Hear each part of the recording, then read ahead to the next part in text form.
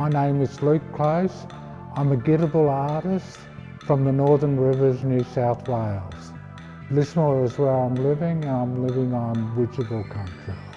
My latest exhibition, it's called Perspective, is happening at Boomalli from the 22nd of October through to the 29th of November. It's called Perspective because of the way I look at things, and I also see myself in a corridor of life where 9 or 8 corridors are backed up to each other. So my perspective may be different to somebody else's, and it's the way I look at things. And it's through a cultural identity, it's through a song line, and it's through a connection with my country. And that I'm actually sharing and bringing and giving other people a glimpse of. So you're getting a portal into my dreaming. It's a life force, it's a source, and it comes from one end of the universe and it channels through me. And it is coming out through the artwork that is presented here. What I'd like people to take away from this exhibition is knowing that they're a unique, important person on this planet, and you're on the Spirit Mother who is here to look after and protect you and guide you, and you have a role too.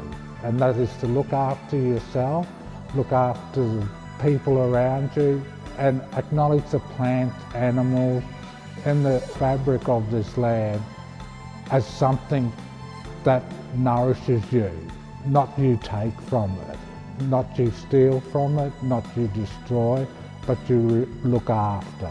That's what I'd like people to take away from this exhibition.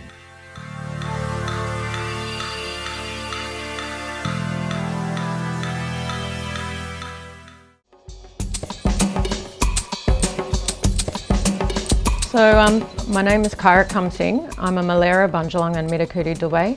I'm from Northern New South Wales and also Cloncurry, Queensland. I'm also an artist and a curator at Boomalli Aboriginal Artist Co-operative. I got into the arts I was living up on country, and I've come back to Sydney and I needed to work, so I ended up coming here and being a gallery hand at Boomalli, and then after that I've continued to practice my artist practice and also as a curator, so I ended up in the arts, I guess, by chance. For me, as a curator and in the performing arts as well as contemporary arts, I guess I've always been driven by my connection to country, and that is what I've always maintained as growing up. I was lucky enough to be able to go in and out of the arts. Started out as a dancer, then I went into journalism media, and then after that I've ended up in as a curator now, and also doing a bit of art when I can. But curating at the moment is taking most of my time. However, I do love to do art when I get the chance, and it keeps me connected to who I am.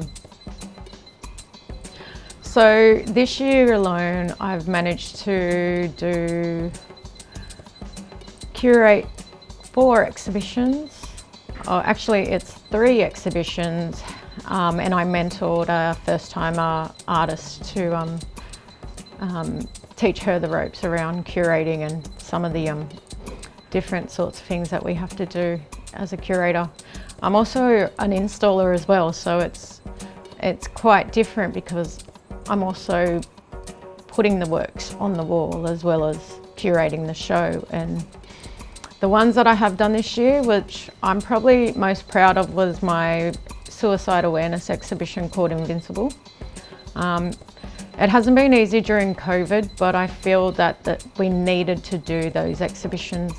Even if it's hard hitting, it was intended to make you think about some of the issues that are going on in our communities firsthand, and getting those mothers in was important to put on this show as well as our own artists.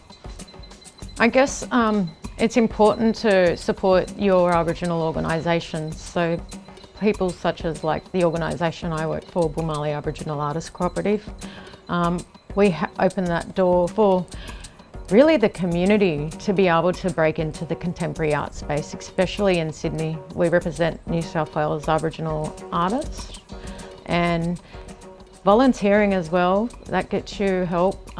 Also upskilling yourself and learning the trades and the tricks of the industry has helped me, and also having a good support base around you and making sure that you're safe within yourself.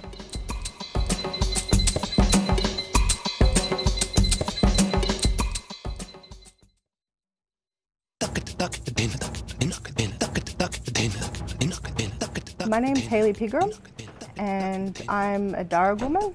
I grew up in Liverpool, so I'm from southwest Sydney. My people are originally from that area, from the Hawkesbury, Parramatta River area. I originally got into visual arts when I was about 25 years old. I didn't do any visual arts in high school because I thought that you had to have like a natural talent for it. And I just didn't study it at all. And I studied all the sciences because I was a bit of a brainy nerd. And then when I was about 25 years old, I left everything that I had been doing because I wasn't doing very well mentally. And I started doing a program run by Mission Australia called Creative Youth Initiatives.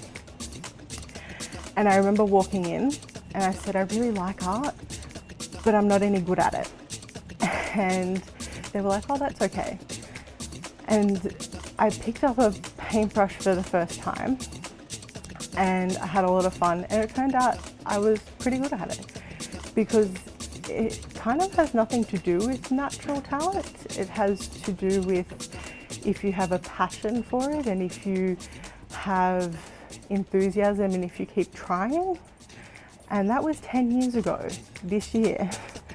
And I kind of haven't left visual arts since then, which was really weird because all my life before then I had done all sciencey stuff. So it was a very big surprise to everyone in my life that I would just start doing art stuff and be very successful at it and have a lot of fun. I thought art could be the career for me because the first time I did any kind of art, I thought to myself, this is the first time I've ever done something in my entire life where I'm happy and content and I don't want to do anything else. I'm not rushing to finish it so I can go home and do something else. I'm not thinking about the TV show or the video game I want to play at the end of the day. I'm not thinking about the music I want to listen to. I'm not thinking about the friend I want to be talking to. I'm just really content in the moment. It was like doing a meditation or something. And then when I finished the program that I was doing, they actually had a really big exhibition. And you hung all your art on the walls in a gallery at the local TAFE. And people could buy your work. And some people bought some of my work. And they weren't my family or my friends or anyone that I knew. And I was incredibly shocked that people would pay actual money for something that I made. And so I was like, so I can do something that I don't hate and people will pay money for it? Now, I didn't think I would get rich, and to be fair, I haven't. And I still have to work other jobs. I'm in the creative field, but I get to do something I really love and makes me feel really connected to my culture and my ancestors and my family.